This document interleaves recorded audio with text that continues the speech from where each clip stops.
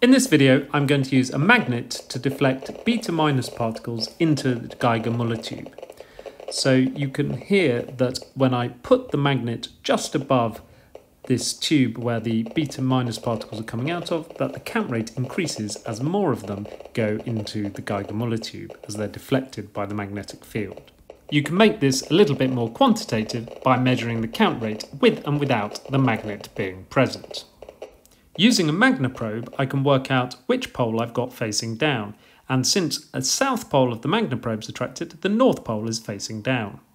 Since magnetic field lines go out of the north pole of the magnet, we can represent that by drawing on some X's to represent the magnetic field going down. The beta minus particles, which are negative electrons, are going this way, and since conventional current is defined as the direction that positive charges would move, we can draw the current going in the opposite direction this way. We can apply Fleming's left-hand rule by pointing our first finger the direction of the magnetic field down into the screen. We can point our second finger in the direction of the current, which is this way, and that leaves our thumb pointing in the direction of the force, which is this way, which is why those beta minus particles coming out here experience a force this way. And that leads to more of them going into the Geiger Muller tube and increasing the count rate.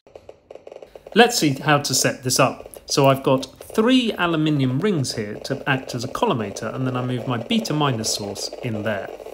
Then my Geiger Muller tube over here, I'm going to move until it's not lined up properly with this, and so I don't get very much count rate at all. That's because until I bring the magnet in, most of the beta particles go this way and miss the Geiger Muller tube. With the magnet present, the count rate is clearly higher, and lower when you remove the magnet. This photograph gives you an idea of how much the Geiger Muller tube is offset. You can decrease the count rate by putting a magnet in, but that's less convincing because some people will think that the magnet is blocking the beta particles.